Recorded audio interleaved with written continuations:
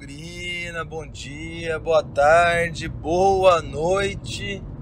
Estamos de volta com mais um programa aqui sobre o Guarani aqui no BugreCast. Agora para falar da participação, né, do Guarani no antigo Troféu do Interior, atual Taça Independência, Troféu Independência. Já nem sei mais que nome batizar essa tentativa aí de rebatizar um campeonato que já não era essas coisas, né?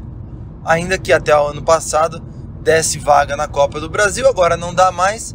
Se já não era tão interessante, ficou menos interessante ainda, até porque o máximo que se conquista agora, além de um título que não tem graça nenhuma, são 400 mil reais. E aí não dá para desprezar a importância do dinheiro, obviamente, mas convenhamos, né? Era melhor ter acabado o Paulistão do jeito que acabou, identificar aí qual que era o melhor time do interior, o segundo melhor time do interior, dar o prêmio para esses caras e vida que segue, né? No caso, acho que o São Bernardo e o Água Santa ficariam aí com os respectivos primeiro e segundo lugar.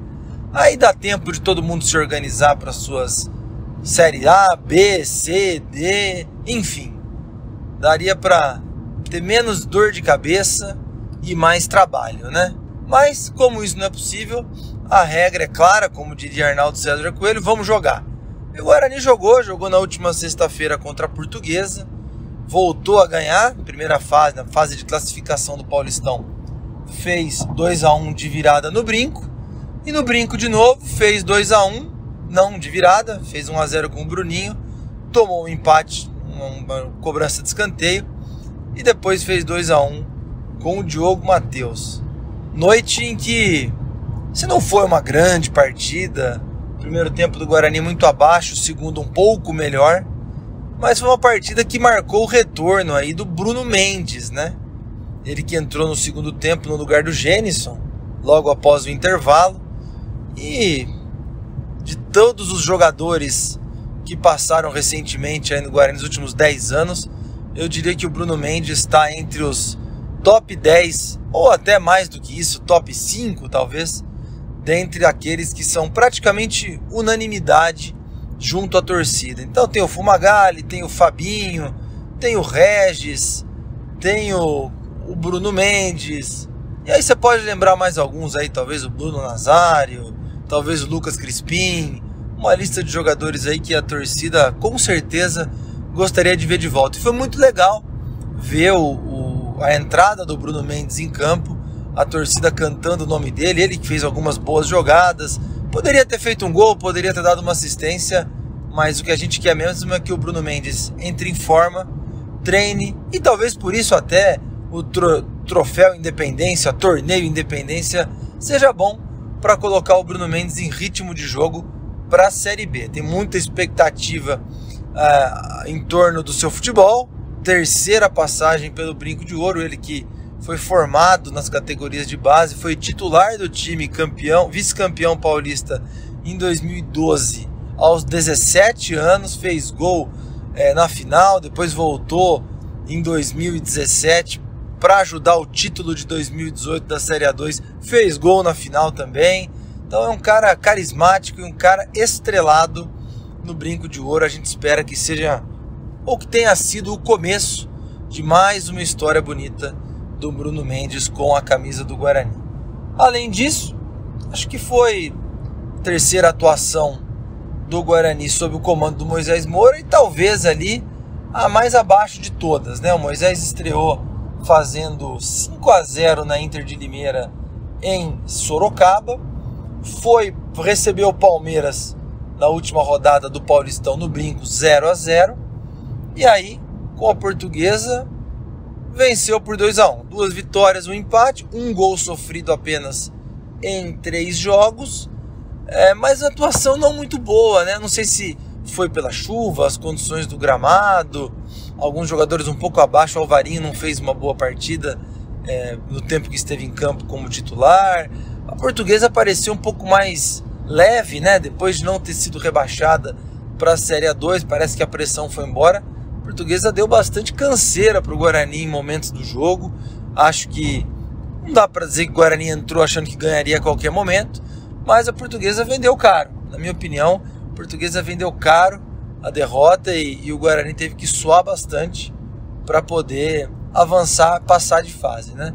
Também teve 2 golaços, né? O Bruninho, um belíssimo gol, um passe magistral do Isaac para o Bruninho bater de primeira, sem chance para o goleiro, um golaço.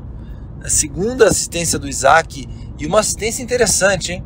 A virada de bola, praticamente um cruzamento, praticamente um passe, fez algo muito parecido contra o São Bento na fase de classificação, virou o jogo, deixou o Richard Rios na cara do gol e ele fez o gol.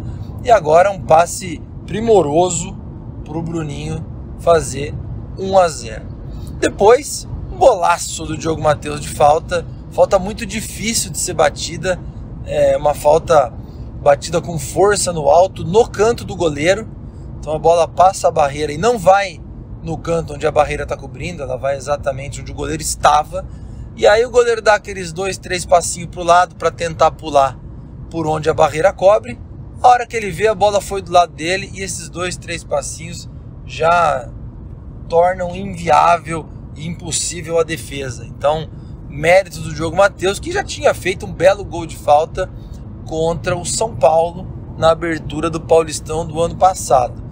Então, nós que estamos há um tempo órfãos, né, de gols de falta desde a aposentadoria do Fumagalli, os pés do Diogo Matheus aí já nos presentearam com 2 belíssimos gols nesses últimos 2 anos, né, nessas últimas 2 temporadas. Agora, o Guarani vai enfrentar o Mirassol, a decisão, a definição nesta terça-feira, com o conselho técnico indicando o dia do jogo. Já se sabe que o jogo será em Mirassol, porque o Mirassol fez uma campanha melhor que a do Guarani na primeira fase do Paulistão. Então, jogo único, empate vai para os pênaltis.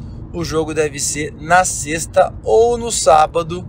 Na outra semifinal teremos São Bernardo, eliminado pelo Palmeiras. Então, o melhor time do interior eliminado nas quartas de final vai enfrentar a pior campanha dentre os 4 semifinalistas do Troféu do Interior, torneio Independência, que no caso foi a Inter de Limeira, que nos pênaltis bateu o Santo André e avançou para as semifinais. No caso de o Guarani passar pelo Mirassol, se o adversário for o São Bernardo, a final será no ABC. Se for a Inter de Limeira, o Guarani recebe no Brinco de Ouro a final do Troféu Independência contra a Inter de Limeira. Muito provavelmente no dia 25 de março, último final de semana do mês de março, para se decidir o título do interior. Acho que o Guarani tem boas chances. Mirassol é um bom time, é um time forte. Tem o técnico Ricardo Catalá como técnico. Algumas caras conhecidas não se enfrentaram na primeira fase porque os 2 times estavam no mesmo grupo do Paulistão. Então não tem um histórico, um retrospecto recente, embora a última vez que o Guarani tenha vencido o Mirassol foi lá no distante ano de 2015 pela Série A2 no Campeonato Paulista. E Mirassol que será adversário do Guarani também na Série B do Campeonato Brasileiro. Mirassol vem aí na sua primeira temporada na 2ª Divisão Nacional. O Guarani vai a Mirassol e depois recebe o Mirassol, não sei necessariamente nessa mesma ordem, mas o fato é que vamos nos acostumar a ver um pouquinho o amarelão do Mirassol, em alusão ao uniforme, hein, gente, não é um adjetivo pejorativo não, é o uniforme do Mirassol.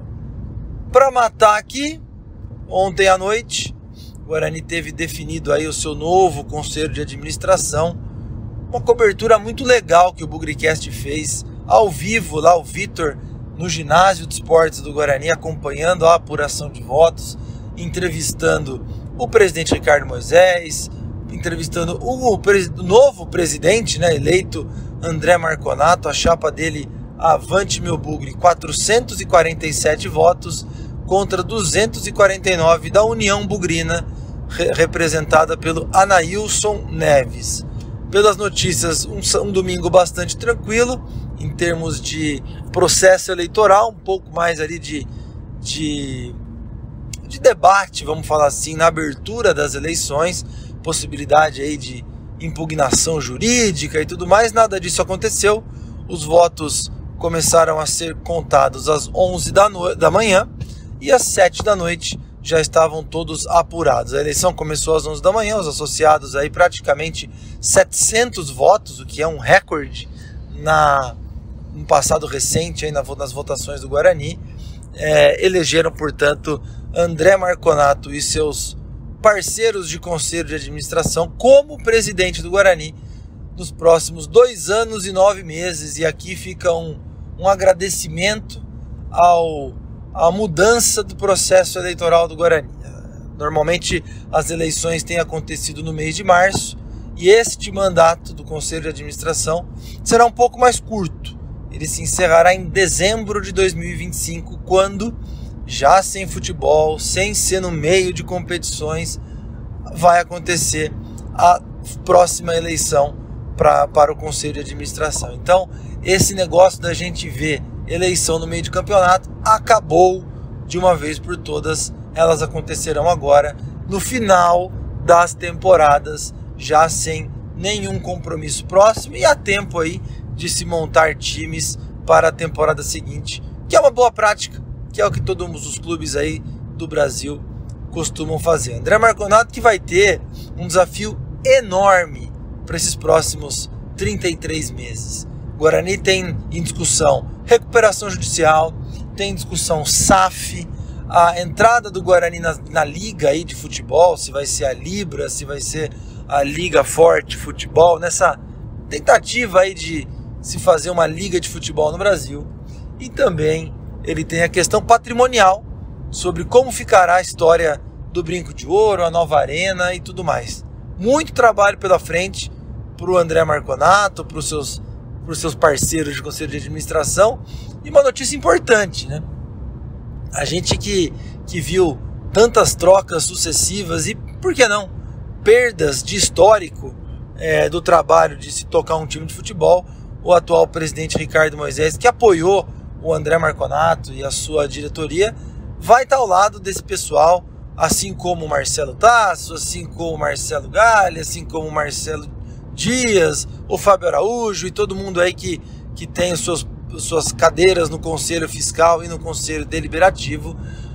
Talvez tendo mais gente agora, um pouco mais experiente, talvez tendo gente um pouco mais rodada nos meandros do futebol, o Guarani passa a ter mais pessoas trabalhando. E isso é bom, porque é muito difícil 1, 2, 3 pessoas tocarem um clube de futebol. É importante que os trabalhos sejam divididos, a experiência conte, o relacionamento, os contatos, e que isso faça o Guarani cada vez mais estável e, mais do que isso, cada vez seguindo no caminho certo de se voltar para a Série A e de, por que não, voltar ao lugar que ele nunca deveria ter saído. Uma frase que nunca foi cunhada aí no futebol.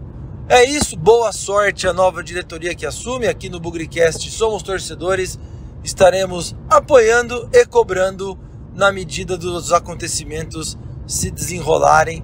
A haver ainda apenas uma questão judicial aí que pode dar um pouquinho mais de trabalho, uma intenção aí da chapa União Bugrina de impugnar a chapa Avante Meu Bugre.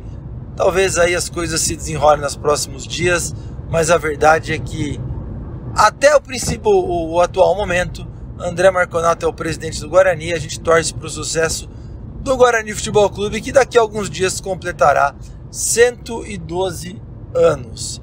A gente volta daqui a pouco com alguma mesa redonda, alguma live, algum programa pré-jogo, mas se você não viu a cobertura do BugreCast das eleições do Guarani, ao vivo, direto do ginásio do Brinco de Ouro, corre lá no YouTube e veja a gravação, um pouquinho mais de 1 hora, tem entrevista, tem muito material legal, fechou?